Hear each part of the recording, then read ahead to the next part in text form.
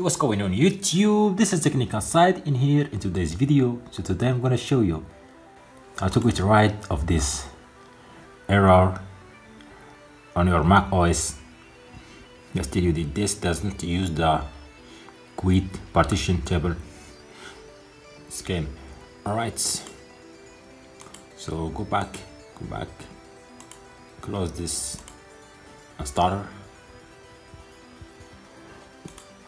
Go again to this utility,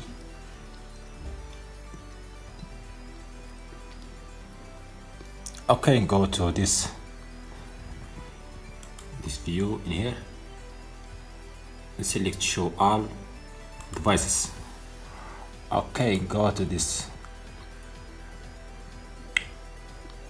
to the root file manager in here. Okay, click erase.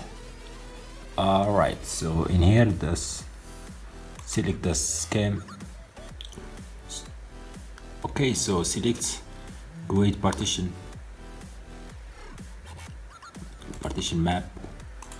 Keep this as macOS extended journal and click on erase.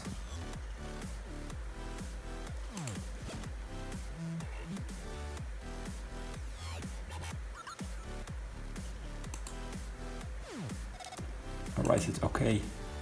Close this, go to reinstall macOS again. Continue.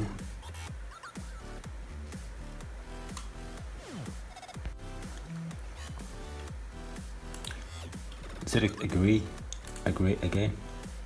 Alright, select this partition now. Hit install.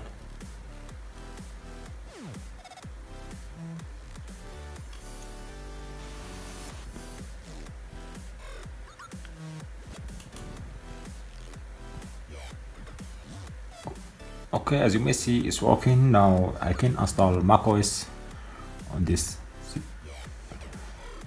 MacBook. So this is for this video, guys. I hope you enjoy it. Don't forget to like, subscribe for more upcoming videos like this. See you later. Bye bye.